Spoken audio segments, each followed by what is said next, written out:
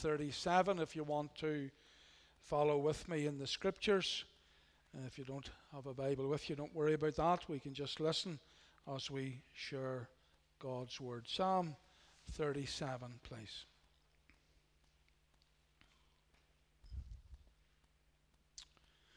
It's a great psalm. It's the Psalm of David, the man after God's own heart. And the scripture reads, Fear not thyself because of evildoers, neither be thou envious against the workers of iniquity. For they shall soon be cut down like the grass, and wither as the green herb. Trust in the Lord and do good. So shalt thou dwell in the land, and verily thou shalt be fed. Delight thyself also in the Lord, and he shall give thee the desires of thine heart. Commit thy way unto the Lord, trust also in him, and he shall bring it to pass. And he shall bring forth thy righteousness as the light, and thy judgment as the noonday. Rest in the Lord, and wait patiently for him. Fret not thyself because of him who prospereth in his way, because of the man who bringeth wicked devices to pass. Cease from anger, and forsake wrath. Fret not thyself in any wise to do evil. For evildoers shall be cut off, but those that wait upon the Lord, they shall inherit the earth. For yet a little while, and the wicked shall not be. Yea, thou shalt diligently consider his place, and it shall not be.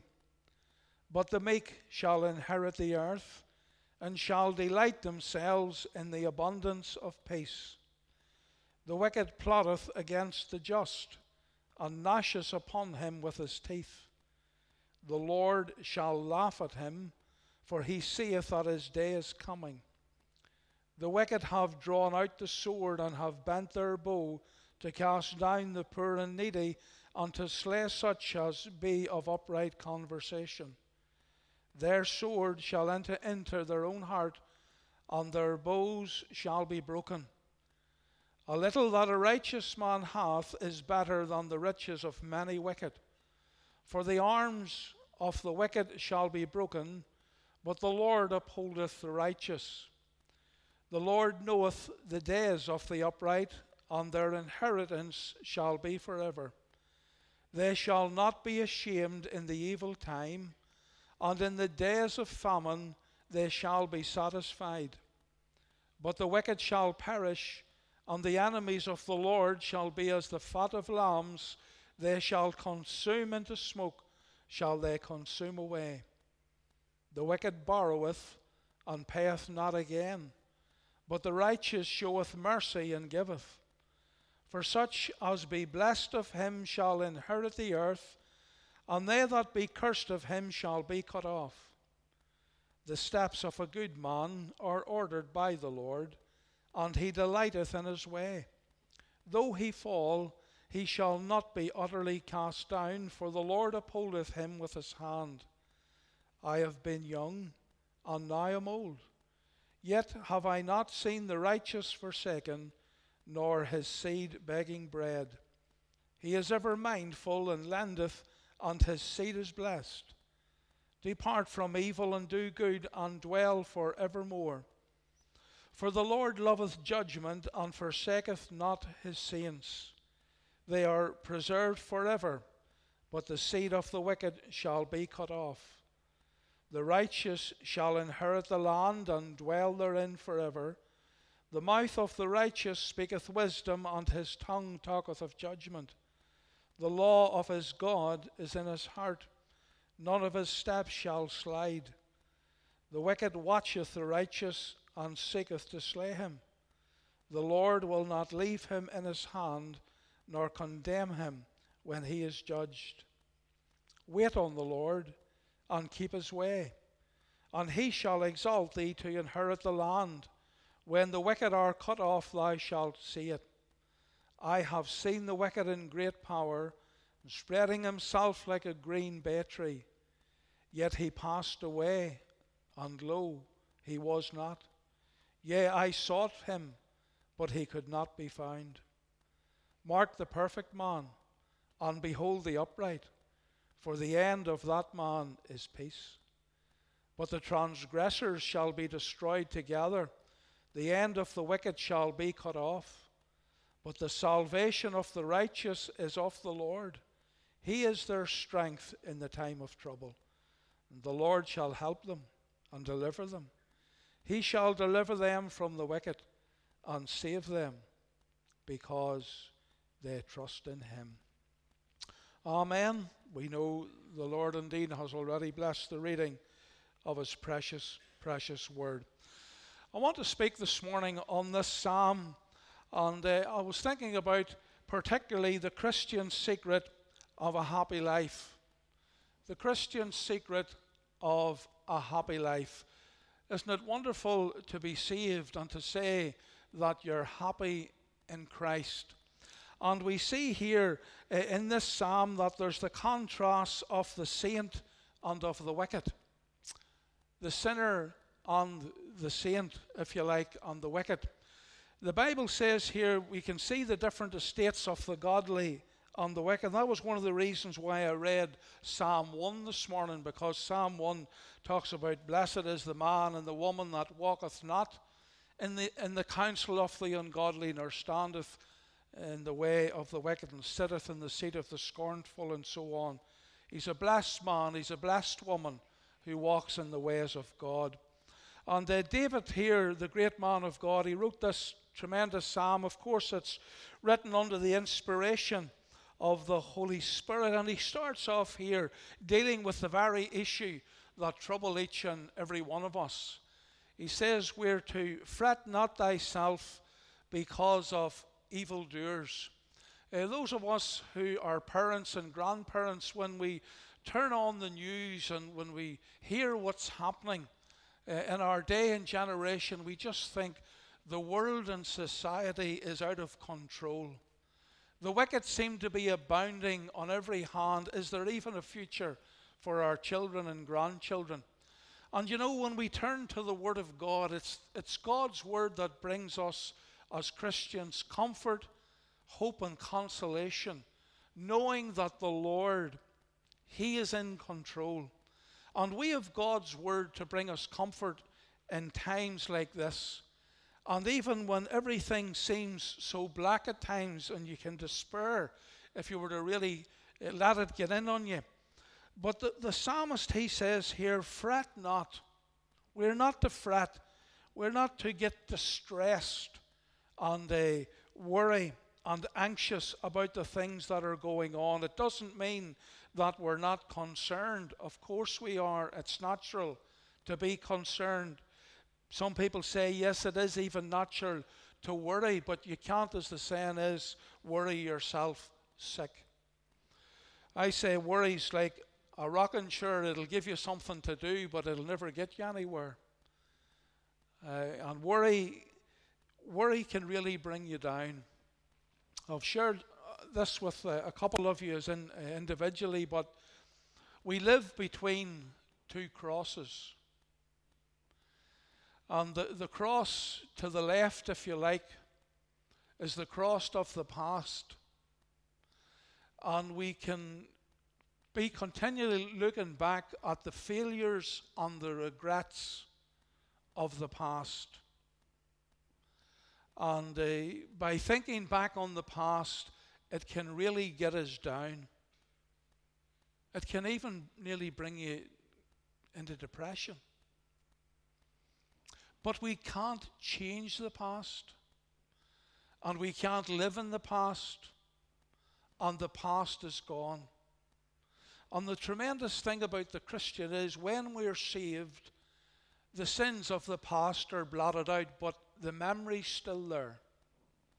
When we get saved, God doesn't give us a new memory, but He cleanses our personality, He cleanses our hearts, and He has forgiven our past. But the old enemy, he would love to rake up the past, dig it up.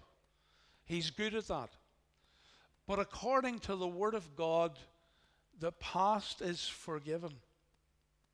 So don't be living in that past, because you can't change it. You can't alter it. It has happened. There are things in my life that I wished I had never done, but I can't change that. So that's the failures and the regrets of the past is one cross. And then the other cross that we live between is the fear of the future. What will the future hold for me? How will I cope? And you're thinking perhaps of your children and your grandchildren, and you're considering to yourself saying, what about tomorrow? What about the failures maybe of tomorrow? And as a result of that, it robs you of the joy of the present. It robs you of the joy of the present. The only thing that we're sure of is this moment. We're not sure about tomorrow. And certainly the past is gone. And so the Lord wants us to enjoy the moment, to enjoy Him, to put things into perspective. We cannot, there's no point in praying about the past because the past is gone. But the lovely thing is we can pray in the present and commit the future to the Lord. That's the wonderful thing. And I believe that's one of the great secrets of a happy life for a believer. I can commend my future, my grandchild, my children. I can commend it all to the Lord. He's in control. And so that helps me as a Christian, even to put things into perspective about tomorrow. Yes, we plan for the future. That's wise. But we're not to be worrying about the future. So the Lord wants us to enjoy the present. Fret not thyself because of evildoers, neither be thou envious against the workers of iniquity. We're not to look to those that seem to be, doing well, and they're doing bad. All the bad that's going on, these workers of iniquity. And living in the province where we live, we could get consumed with the things of the past, but we're not to look to that. The Bible says in verse 2, for they shall soon be cut down like the grass and wither as the green herb. Well, that green herb is like the grass that we cut. It withers, its strength goes. And that's what happens. They have their day, and that's all they'll get. And so these wicked people, they'll have their day. They'll soon be cut down. And the Lord doesn't want us to get our eyes on them. The Lord says, get your eyes on me. That's the key. That's the secret to the happy life of the believer. Because He says here in verse 3, trust in the Lord. Trust in the Lord. What does that mean? It means to put your whole confidence in Christ.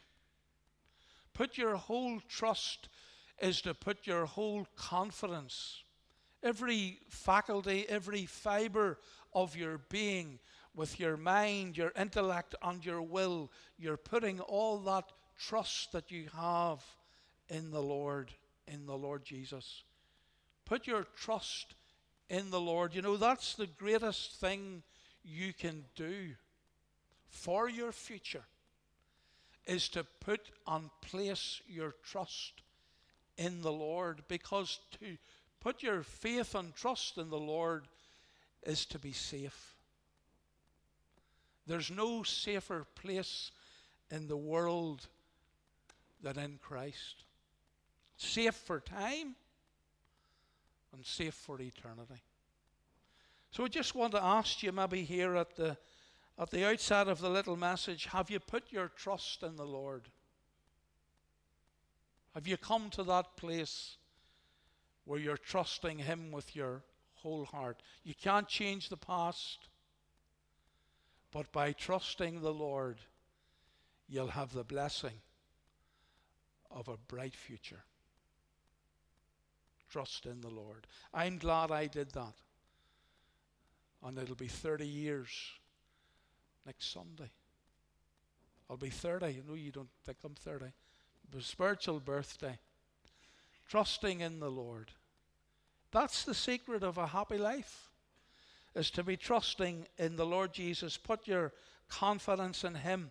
And I see wonderful, wonderful promises here. David says, trust in the Lord and do good. In other words, live a life for Christ. Do what's good. So shalt thou dwell in the land, and verily or truly thou shalt be fed. So there's the assurance that we'll dwell where the Lord has placed us, and that we truly will not be in want. The Lord will meet our need.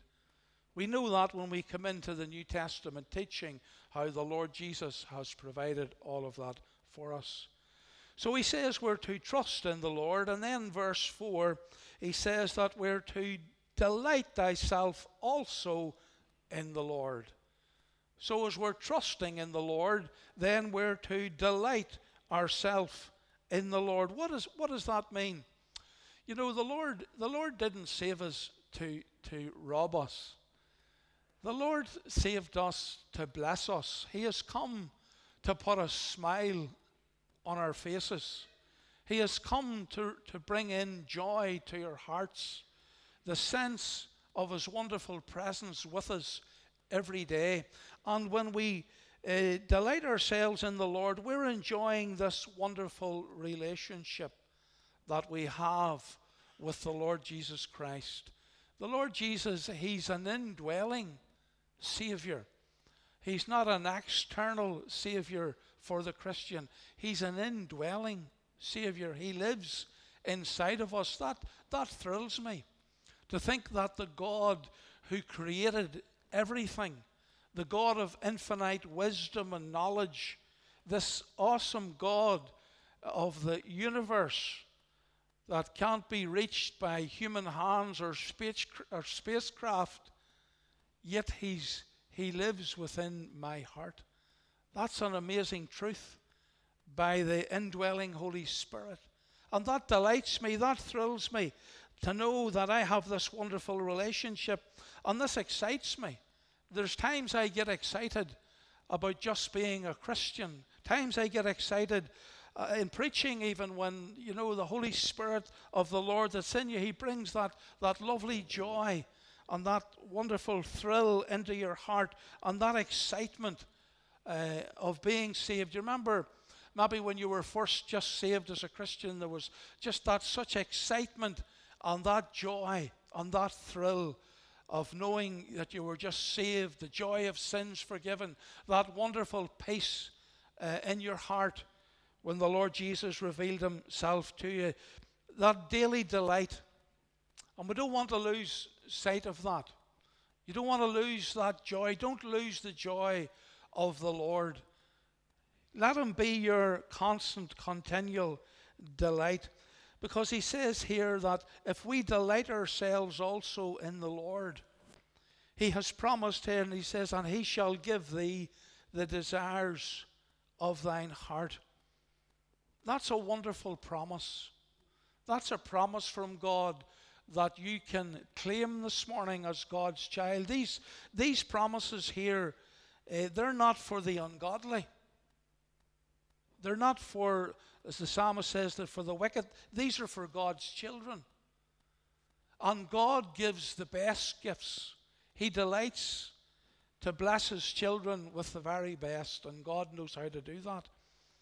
And you know, it's wonderful and it's true. He does give you the desires of your heart. When you commit your way to the Lord, when you're praying about your future, there's things that, you know, you feel, well, if I had that, I'd be more happier. But our happiness is not in things. Our happiness is in Christ. He's the fulfillment of our life. And whenever we're delighting in him, he'll so come upon our hearts, and we'll pray in the will of God. We'll pray for the things that are in God's heart, and he will give us these. desires of our heart. It's not just here material blessings. Some people think, that when you get saved, you can pray and God will give you all the material blessings. This is not what the promise is. The desires of your heart can be the desires of living for Christ, the desires of seeing your family saved. I know one particular young girl, and her desire was always to be a missionary. And the Lord gave her the desire of her heart. And she is a missionary now. So there can be all sorts of wonderful desires, and yet He can also give you the desires of your heart in the workplace too. Maybe there are people who desire maybe to be a doctor, to be a nurse, to be a school teacher. But the whole secret is when you trust in the Lord and put Him first, then He'll give you the desires of your heart. It's the Lord first. And then He'll give you these wonderful, wonderful desires. Delight yourself in the Lord. And then also, the psalmist says here, commit thy way unto the Lord. That's your future. You're living in between these two crosses. We're praying about our futures. So we're committing that in prayer. We're handing it over to God. The word here, when it talks about commit, it's that word. It means to roll. To roll it over onto the Lord, just to commit it to Him. And so we're praying about our future. We can commit that to the Lord in prayer. And saying, "Now, Lord, you guide my steps." There's also a lovely verse in the Psalms where it talks about, "Lord, choose my inheritance for me." So the Lord will choose our inheritance. He'll choose our future. He knows what's best. Remember whenever my little daughter Nikita, when she just started the Sunday school, and she was just there a few months, maybe 6 weeks or so, and we asked her, "What did you learn in Sunday school?" We used to ask her that every week she went. She never said nothing. So she came home this Sunday and says, "Well, did you learn anything in Sunday school today, Nikita?" And she said, "Yes." I says, "What did you learn?" And she quoted this. She says, "God knows what's best for us when we put Him first in our lives." Wow. Thank God for Sunday school teachers. God knows what's best for us when we put Him first in our lives. That's committing our way unto the Lord. Saying, "Lord, you know what's best for my life. You have a plan. You have a future. You know what's best." I had plans for our children.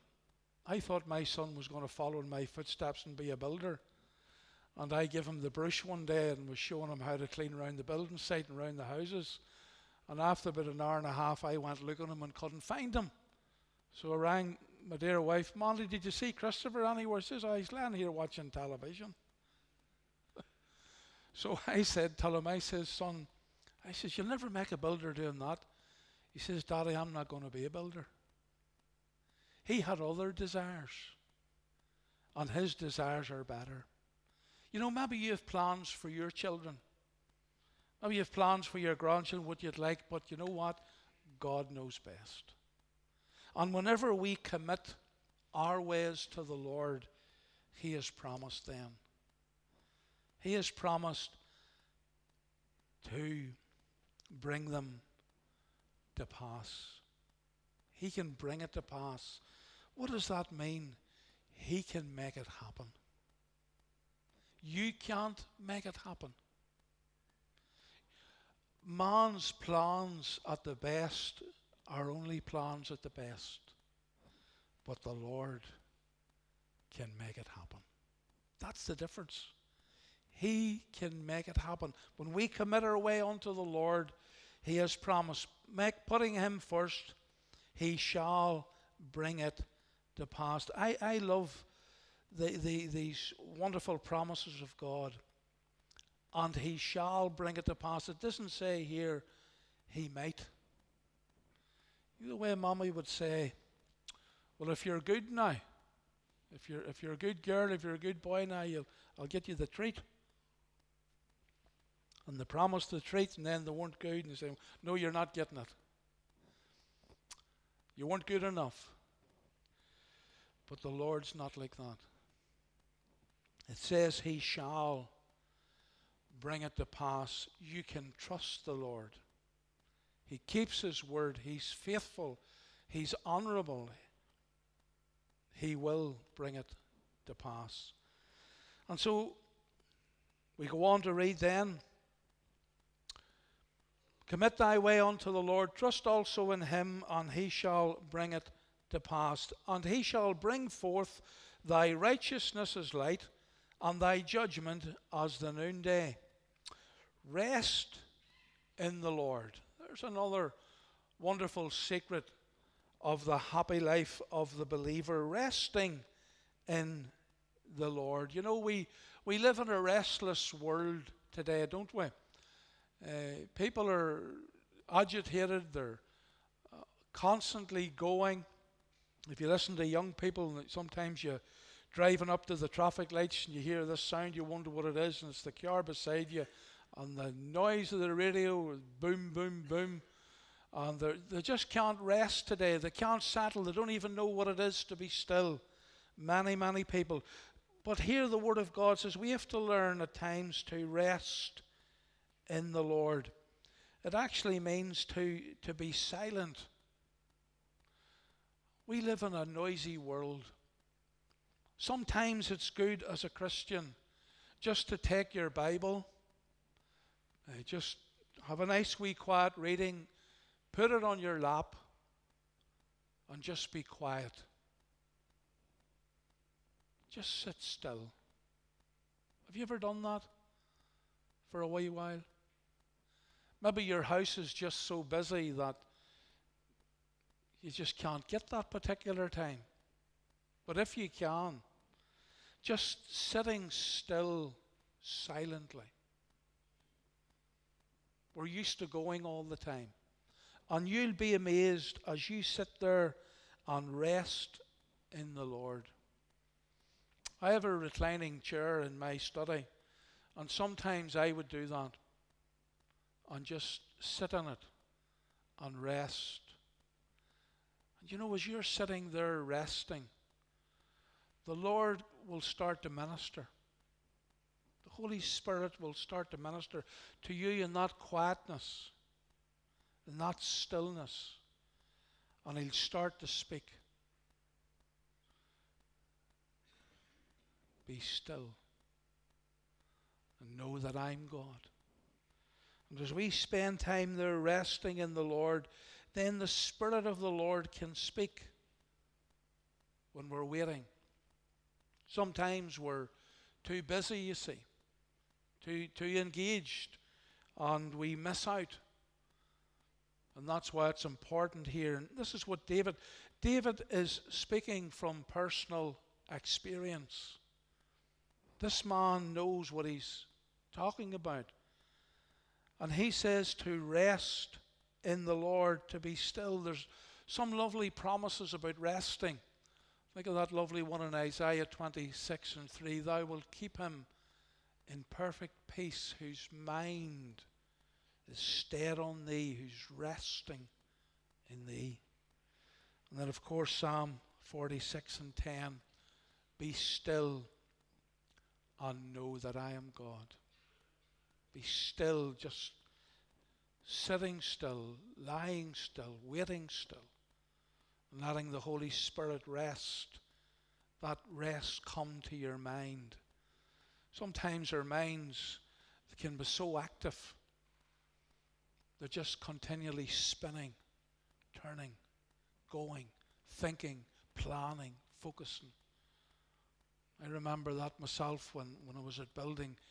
You're trying to put your head on the pillow at night and get some sleep, and you're thinking about tomorrow's job and tomorrow's work and tomorrow's materials. But you have to learn to just rest. Rest in the Lord and wait patiently for him. Because that's the next part of the verse. Rest in the Lord and wait patiently. We find it difficult to do that, don't we? Waiting. We're not great when it comes to the patience. Sure we're not.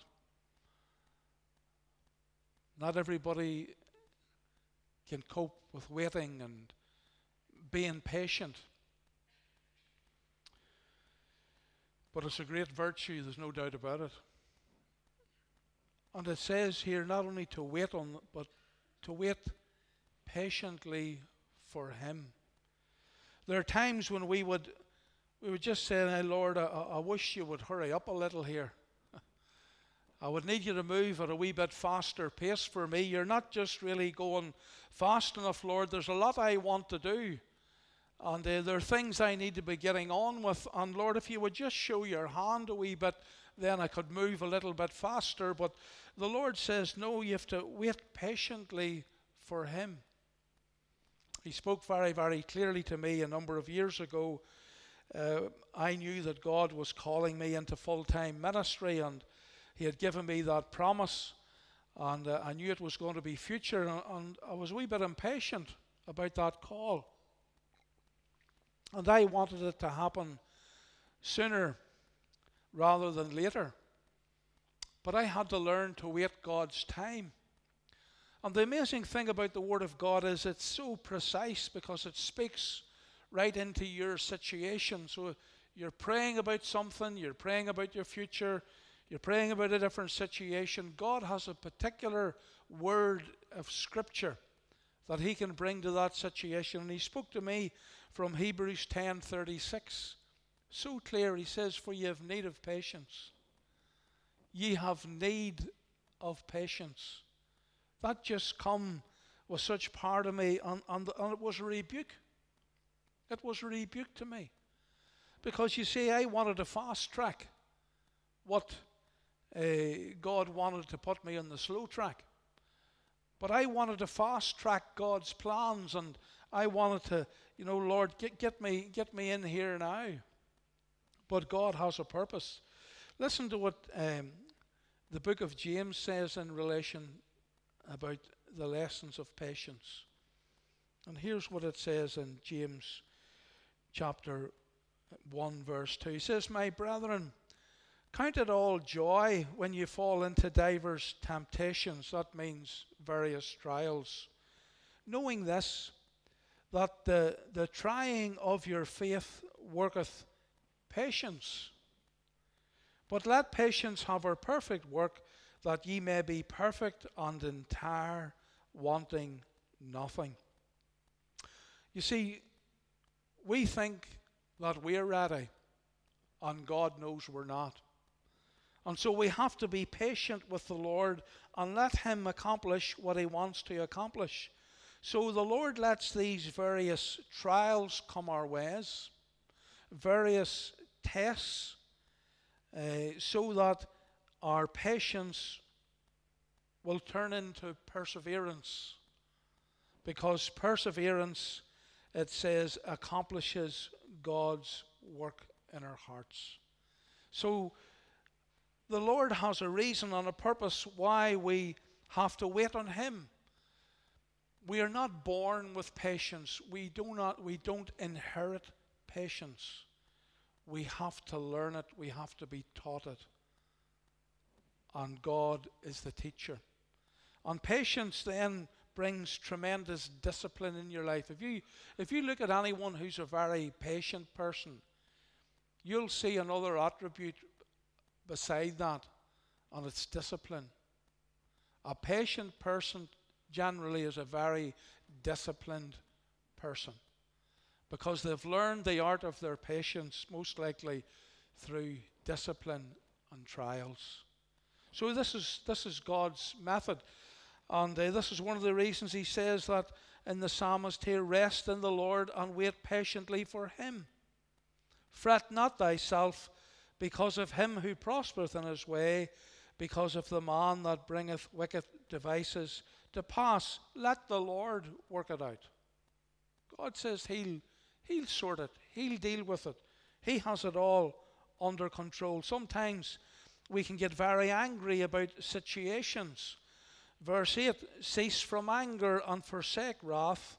Fret not thyself in any wise to do evil. Sometimes people want to, take the thing into their own hands because of they see what's going on. But the Lord says we're not to do that. Because he says in verse 9, for evildoers shall be cut off. They'll be cut off. Eventually the Lord will deal with them. They'll be cut off. But those that wait upon the Lord, they shall inherit the earth. Those that wait on the Lord, they shall inherit the earth. Remember what the Lord Jesus said in the Beatitudes, the meek shall inherit the earth. Those that are saved, those that have repented, those that have trusted Christ. Cease from anger. Well, you can't do that unless you're filled with the Holy Spirit. Anger is not of the Holy Spirit. Anger is it's of the flesh. It's of the old man, the old carnal man. He gets angry. He raises his head. And the fruit of the Holy Spirit is able to suppress and hold that anger back. And so we're not to be angry. We're to leave it all with the Lord. And of course he says here there'll be in verse 11, but the meek shall inherit the earth and shall delight themselves in the abundance of peace. This is another wonderful blessing for the Christian. The secret of the happy life is peace in the heart.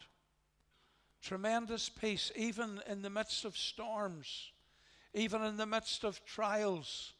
We can have a peace, an abundant peace, just a sense of God, that God's with us. Maybe you're going through a trial at the moment. Maybe you're going through a difficulty at the moment. And you know what? You can have a wonderful peace in your heart, knowing that the Lord is with you and that the Lord works it out. Peace and contentment are two of the greatest blessings that a Christian possesses. Peace and contentment. There's not a lot of people can say that today. They're contented. Contented with their lot. Contented where they are. Contented with what they have. Not striving for, if you like, to keep up with the Joneses, to use that old expression, but just so contented. Paul, he says that godliness with contentment is great gain. Great gain. And this contentment, it brings this peace that passes all understanding. It's lovely to be content. Paul the Apostle said, in whatsoever state I am, therefore I have learned to be content. He said he was contented when he had much, and he was contented when he had little or nothing. And that contentment comes with the peace of God. That peace that passes all understanding. That's a wonderful place to be, to have that contentment. Do you have that contentment this morning? That lovely peace of God, that you're not worrying about tomorrow. You're enjoying the moment. You're stuck between these two crosses. That's life. And because of the concerns of tomorrow's robbing you of the contentment and joy of today. But we see here that God says there's ample provision for his children. Ample provision for his children. In verse 19, it says, they shall not be ashamed in the evil time, and in the days of famine they shall be satisfied. The Lord always looks after his own. We'll always have enough. He said that he never seen the sheep God's sheep begging for bread. The Lord, there's always bountiful provision for God's children. This is the wonderful secret of the Christian's happy life. The Lord knows what we need. He knows the bills that are coming through the letterbox. He knows all we need. He meets the need. This is the wonderful thing. Ample provision. And very quickly, we see here in verse 23 here, divine guidance. I love this verse. The steps of a good man are ordered by the Lord, and he delighteth in his way. The Lord delights in the man or woman's way that delights themselves in him. The steps of a good man, the steps of a good woman are ordered by the Lord. And we could add, and the Lord delighteth in his way. Isn't it wonderful to think that the Lord delights in the way you're walking? Walking for Christ, walking for the Savior, living for him. You're bringing delight to the heart of God. Wonderful to know that there's divine guidance. The Lord orders our steps. He orders them in the best possible places where he wants us to tread. And then finally we see here that the Lord knows all about our life's experiences. In verses 25 right up to 28, he said here, I have been young. This is David speaking. He says, I've been young, and now I'm old. Yet have I not seen the righteous forsaken, nor his seed begging bread.